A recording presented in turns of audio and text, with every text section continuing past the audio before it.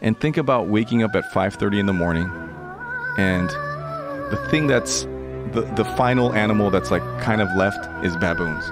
We wake up, there's another cave, and you see, oh, there's people in that cave. No, they're baboons. And they're pointing at us. They're like, look, they're coming. I put a GoPro on the dog, so I go back and I watch it. The baboon is like a human, like it's talking. Get the fuck away from me! Get the fuck away!